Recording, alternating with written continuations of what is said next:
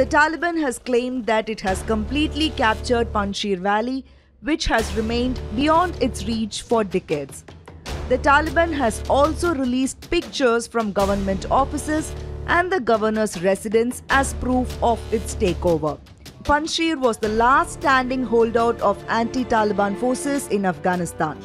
How true is this claim, and has Panjshir Valley really fallen?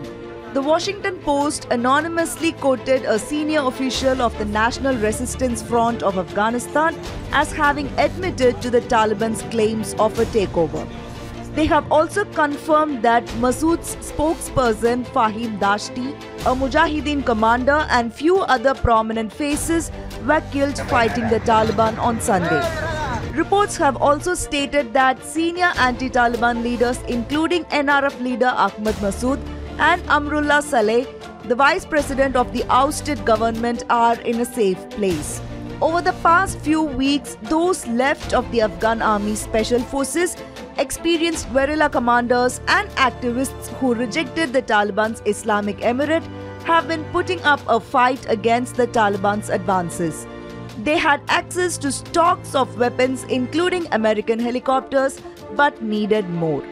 They had appealed to the United States, Britain and France to support their uprising by sending arms. However, the resistance was dealt a blow when the Taliban cut off Afghanistan's borders and isolated the Panjshir Valley well in advance.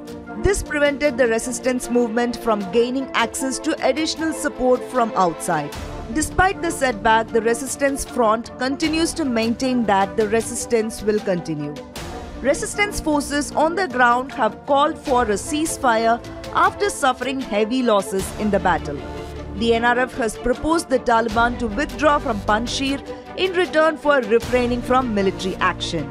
Meanwhile, the US has warned of a possible outbreak of a civil war in Afghanistan if both the factions continue to deal in warfare.